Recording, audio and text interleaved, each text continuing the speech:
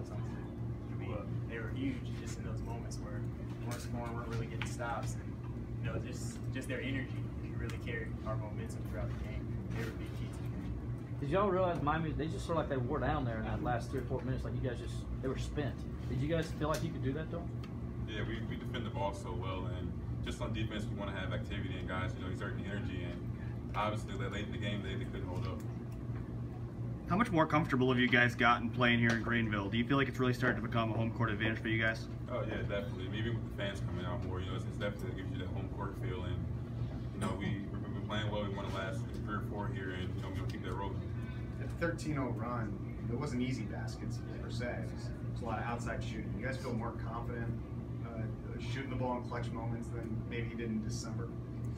I mean, I just think we're not really thinking about clutch moments or anything. We're just, you know, following our fundamentals and just playing with confidence right now. And guys are stepping up, making great plays. Before the game, were you guys aware that if you one day beat 3 straight over top 25 teams for the first time ever? Yeah. Well, was there talk about that in the locker room about making history? Not much. We didn't really want it to consume us. You know, we knew we had a big game today. We knew we had to take care of business, so we didn't really want any outside things, you know, to affect us. It wasn't necessarily about making history. It was just about taking care of business today. Guys, how far can you take this thing? Like I said, just take care of business each day. You know, it's one day at a time. You know, each game is big in the ACC, and I mean that's our approach. And you know, we'll get over this one and prepare for the next one. You guys have been here a while. These were the stretches that used to eat this team alive after a little bit of momentum, which even after the Florida State game, I mean, you could have gone the other way here. What's different this past week? I think the leadership from the older guys, you know, really taking hold of the team. You know, guys like Jordan and Landry and myself, you know, we've been through the battles and we know what it takes to win in these tough moments. And, you know, we have to rally the troops when things don't go well. And tonight, you know, we did that. You know, a couple calls didn't go our way. You know, Coach Barnell ended up getting a technical foul and, you know, we could have just quit, but the older guys really just rallied the troops and we fought back. Especially with Landry out, how'd you guys have to change it up and what City did? Well, City's been playing really well all year. You know, he's really improved on his game. He's really been able to shoot the ball and rebound the ball. And that's really been helping us. You know, he works hard whenever he's out on the court, and you know, there's no drop off between him and Landry. Do you think it's just a matter everybody's kind of getting comfortable in their role now, that you guys kind of know what you're going to do, what you expect, and that kind of thing from each other? Yeah, I mean, the game of basketball is a lot of confidence and momentum that's involved. And right now we have both, and we're playing really well. The guys are stepping into their roles and doing what they're supposed to do. I mean, we just hit the nail on the head just continuously, and you know, we just fight every day, and guys are stepping up, and it's really paying off. Y'all continue your good free throw shooting today, especially down the stretch. Is that a byproduct of the extra work you've been putting in, or confidence, or a combination of the two? I think it's a combination of the two. I mean, guys are always constantly in the gym. You know, like I said last time, guys will be in the gym late night getting extra work in, and it's paying off. How important was that in the first half when there was a long stretch where nobody scored, but you were able to play defense and keep them from scoring so that the game didn't get away from it? Well, we know what we do really well, and that's defense. You know, we're not gonna come out here and outscore these teams every night and beat them. You know, we're just not built that way. You know, the way we win is through defense, and you know, we can't get outside ourselves and then just think we're an offensive team and we're making shots early. And in stretches like that, you just don't defend and then let them run the score. You know, that's not how we work. You know, we have to defend every play, even though we're not scoring. We can't let our offense affect our defense. Jaron, what was different for you? It's like 17 points in the second half. What was working for you? Just confidence. You know, making open shots when I got them. And my teammates, you know, telling me to keep shooting the ball, keep working JB. Where you guys were at in December, did you realistically believe you'd be at this point winning 5 straight games of the ACC? Yes. Jordan, what did you guys do to kind of make Rodriguez a little more uncomfortable out there, especially in the second half? Well, credit to our post players. You know, they're long, athletic, and did a lot of different things. You know, I can't really use the terminology, but we gave him a lot of different looks, and I think it really slowed up. Just giving him different looks. You know, he had to make a lot of different reads, and I think that was a factor. McClellan had that look in the first half where he was kind of in the zone, and then the second half you guys were able to take him away. Were there adjustments in the locker room to kind of limit him as well? Coach Barnell was really getting on the guards at halftime. You know, that we weren't as tenacious on defense. You know, getting over ball screens and under ball screens and just guarding the ball. So I think that was the big difference. You know, we were more aggressive on defense. Jaron, when you looked at the schedule early on, you saw the stretch that you're in now. People on the outside thought it was maybe a murderer's row.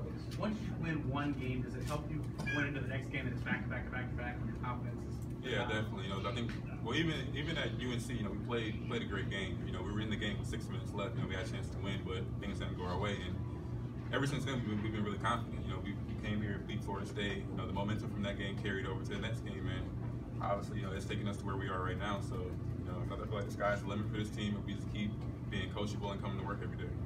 Y'all mentioned leadership. Was it something that happened like when you got back from Christmas, getting ready to go to that first conference game? Did y'all get together as meeting as a team? Where did this kind of leadership and confidence run start for this team? Yeah, I think it was after Christmas. I mean, that stretch is just like last game before Christmas. I think guys mentally more so like maybe check out, maybe don't. It's just like a thing that guys have to get over. But coming back, we knew that we had to decide what kind of season we wanted to have, and that was the main talk from the coaches and the players, and just accepting roles and stepping up and getting in the gym and putting in time on our craft just to decide what kind of season we want to have. Going into learn from that first game against North Carolina, good top 25 team, played well. Wound up losing by 12, I believe. What did you all see and improve on in that game that's helped y'all through this stretch? Well, I mean, I think, just the moral victory of the game was that we showed that we could play with a team that is talented as North Carolina. And, just that little bit of confidence and momentum went into the next game. And it's just been rolling like that. It's just, as Coach Brownell says, Uncle momentum. And, I mean, it's just huge for us right now. And we just want to keep building on that. Going into a road game at Virginia, how much does it help to have this run of games that you all won at home? It's huge. It builds your confidence, and like I said, it just adds more momentum to the moment. When you guys built that 10-point lead, is that maybe the best you guys can play, do you think? I'm sure. I mean, I guess. I mean, I thought we played really well today, and that 13-0 stretch where we were scoring the ball, defending, getting stops. I mean, that's how we want to play. We want to get up and down, get stops, and just have fun out there. I mean, 13-0 runs are fun. We love to do that. Is this a good time to go play Virginia on the road? And the way y'all are playing right now, it seems like you certainly can go to Charlottesville because that's a mentality right now. Oh, absolutely. I mean, we're playing well. Like I said, we have confidence and we have momentum right now. So, you just we're ready to take on any challenge that's ahead. Now that football season is over and you're in the middle of this historic win streak of yours, have you felt a little bit more excitement on campus for the basketball program? You're second place in the ACC right now. I graduated, so. What do you think? I don't think it's yeah, the fan support today was awesome. Yeah, absolutely. They were awesome today. I mean, we always joke around, but we love to hear do the cadence count, just shut the band off. It's just loud. We love that so much, and they were awesome today. Do you draw motivation from what the football team's success did to kind of want to follow that up and have your own success? Oh yeah, I mean it's definitely a feel-good story. They had an unbelievable season. They have unbelievable players, but we try to focus on having our own season and trying to draw just winning basically. I mean they won every game except the last, but I mean we don't really try to say let's be like the football team. We try to have our own journey. Jaron, how do you take this success on the road at Virginia and kind of recapture what you did at Q's?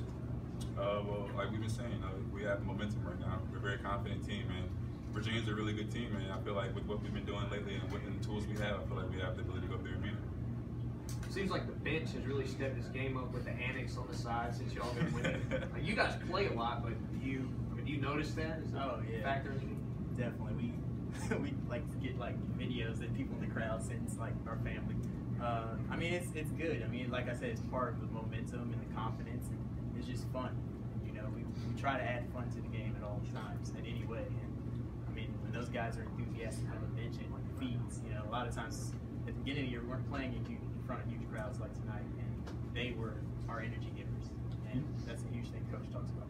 You said you're having fun and everything. We can sit by, the way you're acting on the court. But did you have this kind of fun last year? Yeah, at moments. But I mean, right now we're in a great stretch. So obviously we're having way more fun right now but I mean, there's going to be adversity, and I mean, we just have to tackle each challenge.